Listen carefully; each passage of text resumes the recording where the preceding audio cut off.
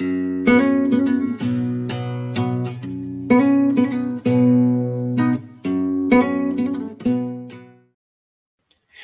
evening, everyone. Welcome back to another On the Air with Intentional Guy. We're actually here today with Carey Green.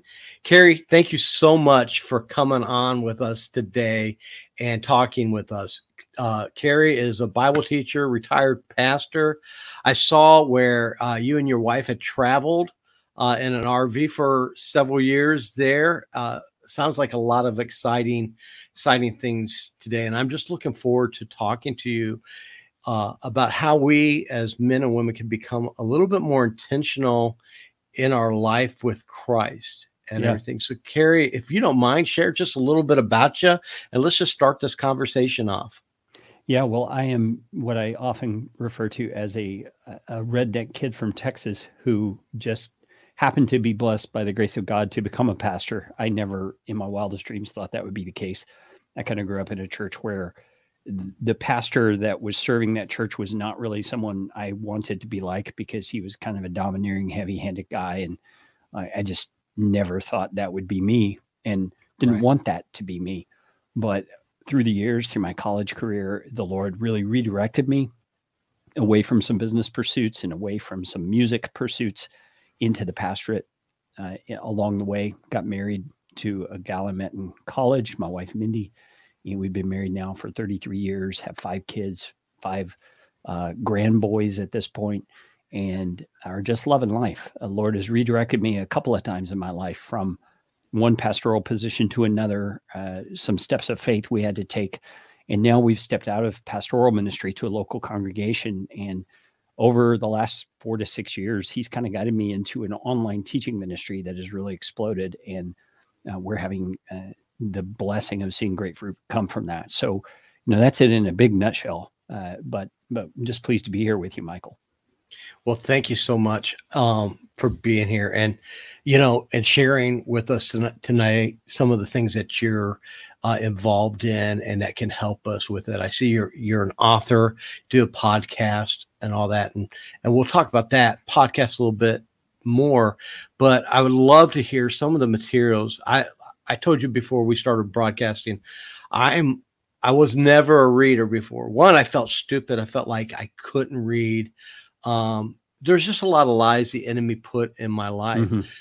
But as I started wanting to become more intentional, and especially as a leader for my family and everything else, I learned that God's given us some great resources in books. And I started off with Audible books because I was traveled a lot.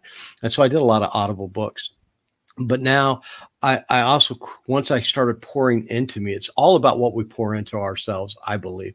And so once I started pouring into those positive books and things like that, I just started seeing a growth and my mindset changed. And I no longer was stupid, no longer was this guy that couldn't do this.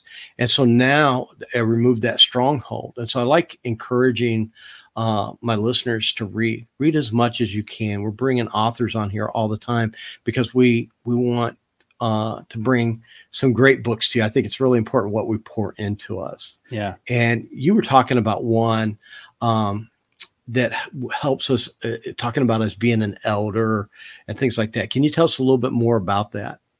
Yeah, well, that's a book that kind of came out of my own desperation at a certain point. I was a pastor of a church and had inherited essentially no elder team of any sort, and believe the biblical model is for a pastor to be alongside elders. So there's accountability and partnership in ministry and those sorts of things.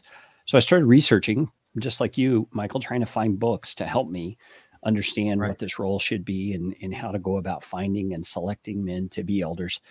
And there were just a few books out there, and they were mainly about what the role was. And none of them actually helped you figure out how to identify possible men to serve as elders, how to assess them, how to go through an evaluation that eventually could lead to them becoming elders. And so I just little by little started putting together resources of my own. And it really did just kind of accidentally become a handbook that I was using with these men. And then someone encouraged me to put it into print, and I did so. And it's really proven to be a pretty significant resource for a lot of smaller churches, especially who are looking for some help in getting a handle on how to mainly identify, assess, and equip men for the role of elder. Yep. What do you think is one of the biggest hindrance for guys that keeps us from wanting to take on that role or look at that role? Yeah, I think that's a great question, because I think for every guy it's a little bit different, but some of what you described in your own journey, I think, is part of it. And that is that people feel inadequate. They feel, well, I don't have a Bible degree. I've never been one to feel a calling toward ministry. But I think that's all predicated on a misunderstanding of what ministry is in the first place. Ministry was never meant to be a profession. Ministry is any act of service and love that we as believers in Christ express toward one another, or express to someone else who is an object of God's love, which is all of humanity. And so ministry is nothing more than loving your neighbor as you would love yourself. And the role of an elder is a more official role in a church, where a man is coming alongside the leadership team that maybe is professional ministers, although there's problems with that term as well. But, right, just coming alongside the leadership team to help that local fellowship become as healthy as it can be, become as spiritually vibrant as it can be, and then set its sights outward to start ministering to people in the community. And that's great, because I think a lot of times we get mixed up in our head that ministry has to be within inside the walls of the church as a full-time paid position. And I had that mindset. I was in a pastoral role and all that. And I was like, God took me out of that. I'm like, what are you doing? And in the last couple of years, I realized that my life is a ministry. Mm-hmm. That's what God's called me to do, to live a life for him. And since I've been able to do that, I found out that, one, I'm actually a better part of my church and my community within the side of the church, because as I'm understanding that role, it takes you away from yourself, for one thing, and into ministry and to helping other people. But what's been really vital for me is realizing that my journey is unique to other people's journey. So we each bring something else to that table. And it's very important to share that and to use that when we're building. I think ministry is nothing more than building relationships. Yeah. And that's what Christ did when he was here. He was building relationships, and that's what we need to do. Yeah. And keying off the name of your show, I mean, it's building relationships with intentionality. It's building relationships for the sake of building into others, and in doing so in a way that guides them and points them toward the one who really is the answer to all of our needs, and that's Jesus himself. So I totally agree with you, Michael. Relationships with that focus of intentionality toward Christ is essential for any kind of ministry. Yeah. And I'm in this men's group now that has a lot of accountability. We have a lot of accountability with one another. And I find that's helping me to thrive even more, because it's something about having a very authentic relationship with another person who our goals are like-minded, that helps us in our journey. Yeah. Right. And then, but also helps us as being a good leader. And I think one of the problems for me was I never saw myself as a leader. That, you said it a minute ago. I had a feeling of inadequacy about being a leader, and all that comes from the enemy. That all comes from lies, and if we went off of, well, I'm not, what's the right word? I'm not qualified. Well, none of us are qualified. Yeah. If we look at it, we all come with flaws. We all come with it, but those flaws are unique, and how we battle those flaws do qualify us. That's what God wants, because that's how we're going to help others. Yeah. And Michael, what's interesting is over the last 25 to 30 years, we've had kind of this explosion in the leadership development field, where all kinds of books and all kinds of seminars and all kinds of courses have come out about developing leadership in others and in yourself. And I think there have been tremendous benefits from that, but there have also been some negative impact of that. And one of the things is exactly what you're saying. I think it has kind of made people feel like if I haven't taken this official course or gone to school or gotten this degree, I can't be a leader, because it obviously is this very involved thing if there's so much being said about it. But really, Michael, the simple truth is that leadership is about initiative. Leadership is not about having all the answers. It's not about being the one at the top of the pecking order. And it's not about being the one who gets to make all the decisions or make people comply with your decisions. Leadership is about initiative. It's seeing a need, taking initiative to figure out a way to meet that need, whether that's just by yourself or with a group. And you're a leader. Yes. Yes. And all you have to do is just be present. That's really a big part of it. I see so many men today who are just not present. They're more present in their work. They're more present in their career. But when it comes to their church, when it comes to their family, they're kind of absent. And I say that because I was that guy. I can say that. And that's where intentional guy came from, because I realized that God gave me a word one year, and it was to be intentional, and that changed everything in my life. Oh yeah. To be that. But I would really want to encourage people, you got to just be present, because God's going to equip you. And I loved it. My pastor said, God doesn't call the equipped. He equips those he calls. That's right. And so God's going to equip you. It's just, you've got to take the steps to do that. How would you encourage people, Carey, to some of our listeners that are sitting here? I know I've talked to a lot. I've got some friends who are just in a mess right now. They're going through relationship, divorce, things like that. But I'm like, I told one of my friends, but you can still be a leader even in the midst of that, because how you decide to walk that journey, others are watching and seeing. And we're a leader, whether you want to be a leader or not. Being a leader is having an influence over someone. Mm-hmm. That's what it simply is. It's that influence. So how would you? How do we make it more than just a word? How do we make it more? How do we make it more in an action? How do you encourage other men to take this role seriously as far as leadership goes? I think for me, the things that have caused me to recognize the role of leadership that I have is a significant thing are, first of all, my accountability before the living God. There's a point at which I'm going to stand before him and give an account for the role that he's placed me in and the responsibilities and people he's placed under my care. And thinking of it in that context, that I will give an account for the care that I have taken for the people under my watch. So it's not a role of dominance. It's not a role of figuring out all the problems. It is a role of caring for the people under my authority. And so that care takes all kinds of forms. It's in how I love them. It's in how I help them think through their issues. It's in how I support them in the challenges and even opportunities of their lives. It's not a thing that really is all that intimidating. It's just doing what we as men really want to do in the first place. And that is be the knight in shining armor who comes in and helps in this situation in the way that is particularly needed at that time. We have something in us that God's wired us with to be a provider, to be a protector, to be one who makes a difference in the lives of our wives and our children. And we don't recognize, because of the kind of culture we live in, we still have that opportunity every single day. It just looks different than we might have imagined.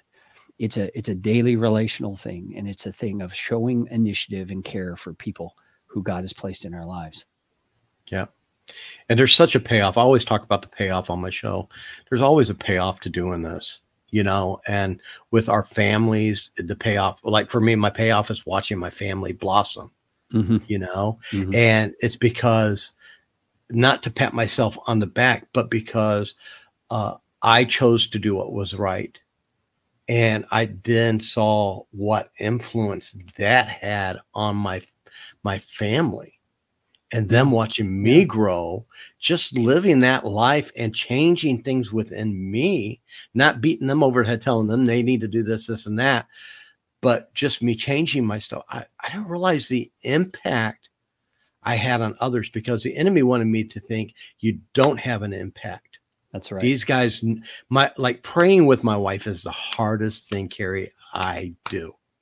It's the hardest thing I do, because I have this enemy's voice in my ear saying, well, she knows you better than anybody. You're such a hypocrite, you know? Yeah. Yeah.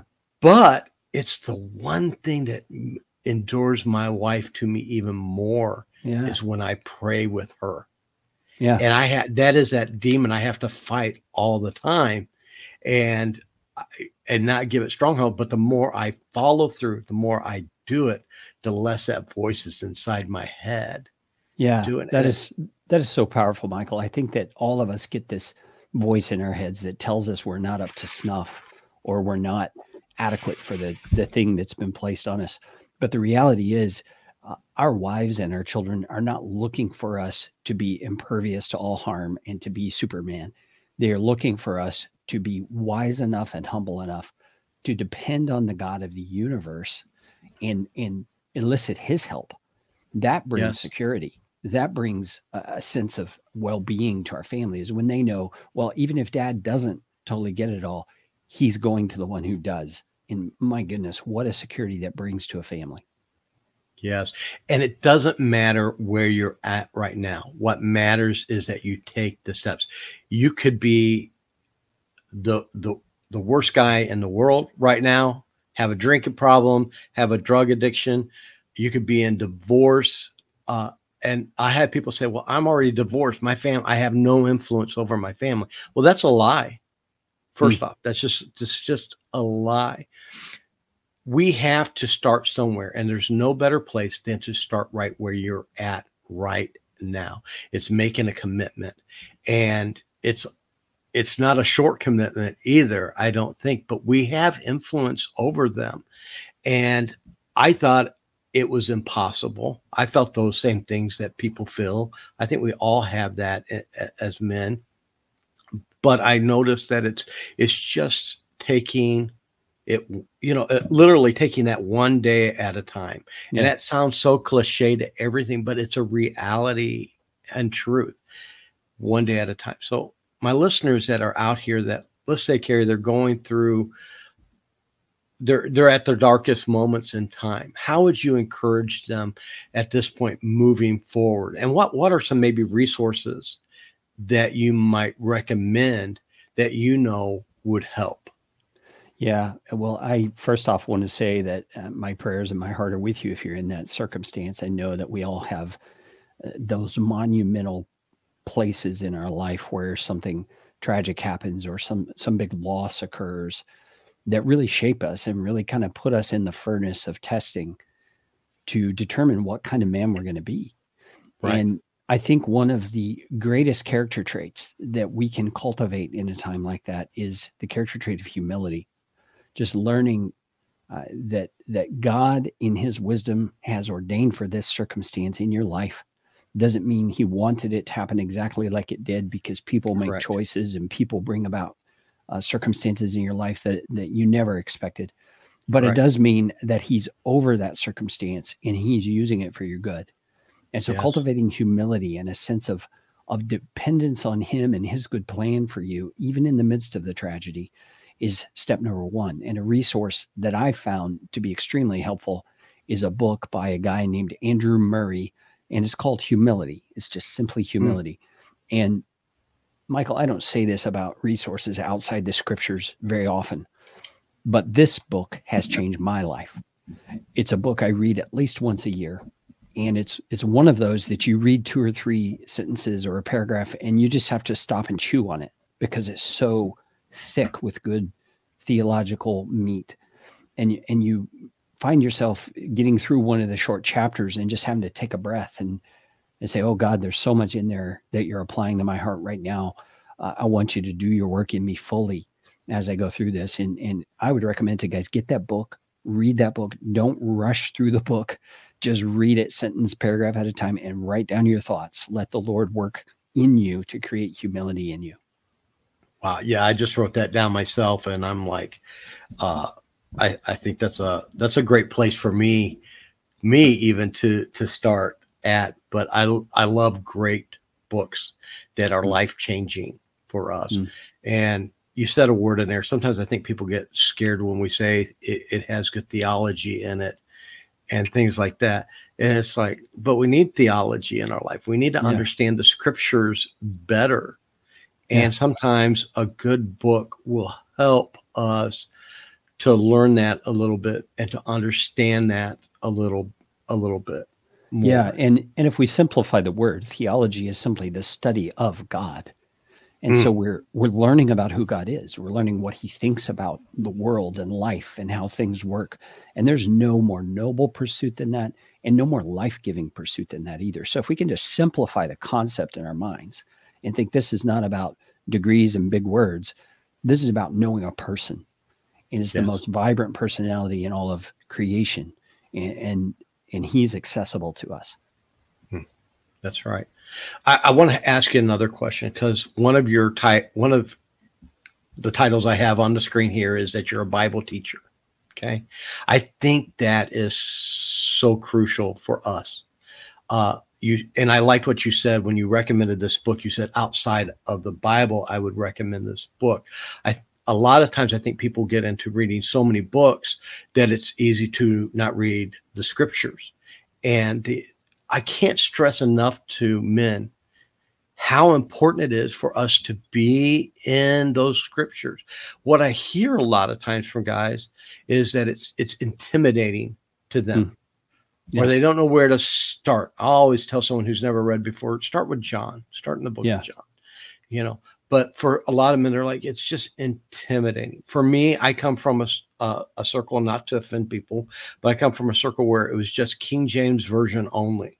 Yeah. And that's where I struggled. Now that I'm using a different version, I'm having a lot better understanding because it's more my language now. Right. And so I have a better understanding. Sometimes it is a mindset. We have to think outside of the box of where we were. But these resources, these like the book Humility, I imagine what you're saying is it helps us alongside the scriptures and learning. That's right. That's right. Yeah. And I think that most of us feel intimidated by the Bible when we first start. Because if you look at it, it's a big, thick book. How many of us read thick books? Right. Not that many. And it's, once you get into it, you realize it's actually an encyclopedia of books. It's a collection of books that are all different by different authors. They all tie together around the same things, but it's just hard to make sense of it at first because it's not a linear progression. You don't read from Genesis to Revelation and make sense of all of it necessarily. And so my encouragement to people is like you, the book of John is a great place. I also encourage people just to take it bite at a time. That's part of why I publish my podcast. It's a 6-minute daily devotional. So my thinking behind it when I began was we all need to start our days with our minds aligned with the truth of God. And so if I can provide a 6-minute shot every morning to help people get their mind in the right place based on scripture as they begin the day. So whether they're putting on their makeup or they're driving in the car, or they're on the treadmill, whatever, they're getting started with their day in the right place. And you build on that. And here it is, September of 2022. We're currently going through a series in the book of Proverbs. I mean, there's no better place to get started than in Proverbs. You can learn these basic, simple principles about life, about relationships, about interaction with God. And so if the morning mindset sounds like something that would be helpful to you, I would encourage you, find it on your podcast player or app and just join us as we daily get our minds aligned with the truth of God's word.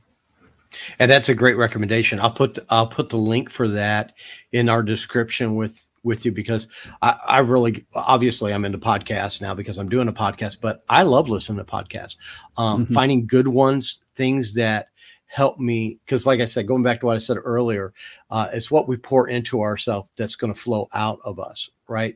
And what a better way than to find some great podcasts. And what I like about your podcast, 6 minutes. Yeah. Right there. It's a great focus. One of my favorite podcasts I like to listen to is Stephen Furtick, but Stephen Furtick can be an hour long. And there's some days I'm like, I can't do an hour right now. So I look for shorter ones, things that are going to encourage me, but also help me be intentional in my walk with Christ and growing my faith with him. So I want to put that in the description of it. But before we close here today too, Carey, I want to ask you if you would go ahead and tell us a little bit, where can they go for the podcast? We will put a description in it. I know you have some writings and things like that that you've done. You have a web page. Tell us just a little bit of that so our listeners can explore those. Yeah, well, the podcast, the easiest way to do it is whatever app you listen on, just search for The Morning Mindset, and you're going to see the image with a woman sitting on a bench looking out a window at the sunrise. That's the right podcast, and you can just subscribe right there in your app. If you're not familiar with podcasts, the best way to find out about it is to go to my personal website, and it's careygreen.com, and I'll spell my name. It's a little different. It's Carey, green, just like the color.com.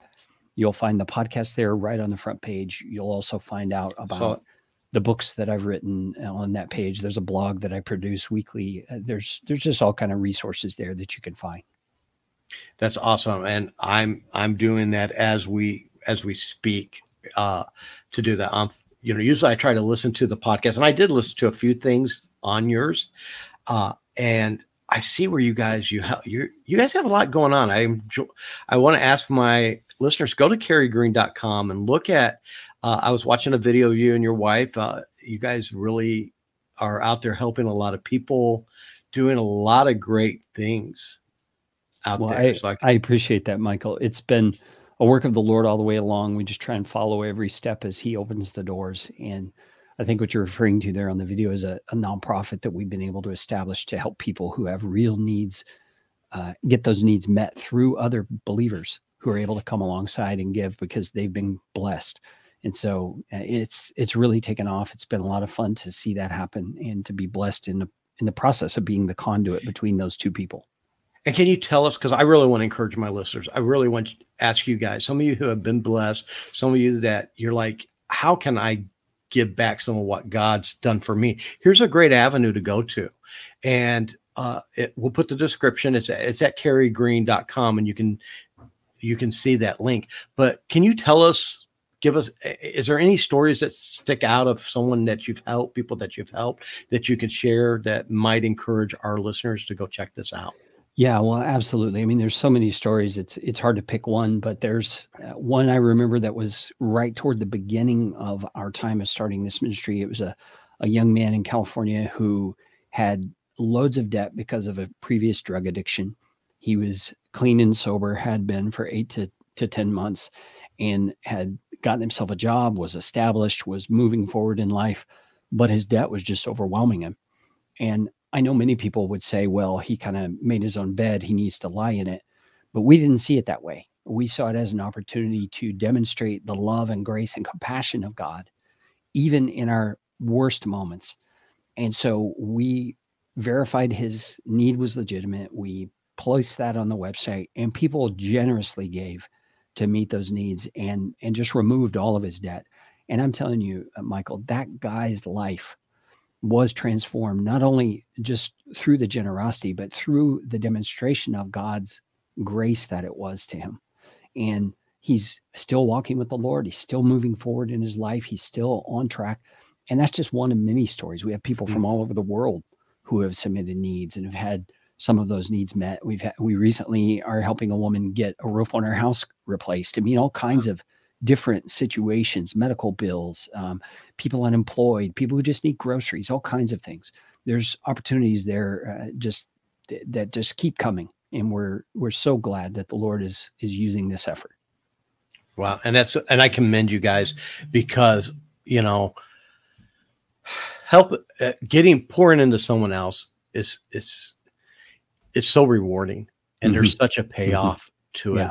That was one thing that stuck out to me on your website. Me and my wife were looking at it last night while I was trying to prepare for this podcast, and it kind of touched us. We would, with that, and so we're looking into that as well, because we don't always have the opportunity. God presents someone like you who has the opportunity where you find the person with the need.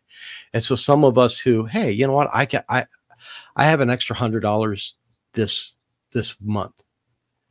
What can I do with that to help towards it? You get enough people with $25, $100, things like that can help. It really combined, you can see the work that God's doing. And there's nothing better than to see God do something that only God can do. That's right. And to be a part of that. Yeah. And the story behind how this came about, if you don't mind me sharing real quick, Please. is just so encouraging, because my wife and I have always been touched by the example we see in Acts chapter 4, where it says all of them were living in common, and they were giving as each had need, so that none among them had a need. And that's just always been inspiring to us. And so when this podcast was rolling along, we began receiving prayer requests from people who were saying, I have this need. Can you pray for this? I have this medical bill. Can you pray for this? And my wife was processing all those things. And she said, there has to be a way we can connect a person who has resources with these people who have needs. How could we do that? And I knew all the technology side of things by then. And so I said, well, of course it can happen. I mean, Venmo exists, PayPal exists. We can figure this out. And so it just took a very short matter of time to set up a nonprofit, to put the technology in place to enable people to submit needs. Then we have a team that verifies and vets those needs. And then we place them on the website as an opportunity for people to give. And it's just been such a blessing to see how God took that vision and he's using it so that believers in Christ can bless believers in Christ. And at this point, 100% of what people donate, whether it's $5 or $500, goes to the need that they're donating it to. That's awesome. That's awesome. Me and my wife were examples of what you just talked about. When we were out of church, and bitter and all that, and God brought the right pastor to our home, a friend of mine that I grew up with, stuck him on me, or whatever you want to say. And he came after us and just prayed with us, was an example. We started going to church. We were raw. We were hurting. We were financially devastated. Just lots of things going on in our lives that other people did not know. And, he said, one of the best things you can do is serve. Let's get you on a serve team. We started serving. And in that, we started building a relationship. And it was other people pouring into us. It was so overwhelming. Yeah. And I remember there was a time we didn't have a refrigerator. Our refrigerator went out. And we joined this class, Dave Ramsey course at the church. And it was so overwhelming. We went to that class. We had to go through it twice to get it going, because the first time it was just so overwhelming because we didn't have 2 pennies to rub together. And we were in there, our refrigerator went out, and we're like, how are we going to do it? And we've been talking about how God's going to provide. And we started tithing. We didn't even have the money to tithe, and we're like, but we're trying to be obedient. We're trying to do this. And someone in there said, hey, we're just going to ask, we just bought a new home. It's a brand new refrigerator, but we just bought a brand new refrigerator we like. Anyone in here need one? And my wife just started crying and walked out. She didn't even answer them. And they're like, did we say something wrong? And I'm like, well, our refrigerator went out. And they're like, well, ours is yours. And we have it to this day. That was 5 6 years ago. And we have it today. It was a brand new refrigerator. And it's amazing how God works. But that act of kindness to this day still speaks. And there's so many of these acts of kindness that God threw our way. And now I look at where we're at and I'm amazed. It shows what it does when we have those acts of kindness come to us. It shows us how much God loves us. Yeah. And that God is not far from us. That's right. And I think those catalytic moments when some amazing provision of God comes our way cements us to him to a greater degree, where our faith is strengthened and we recognize who the one is who gives blessing and who the one is who has committed himself to us. And there's no turning back from there. There's not.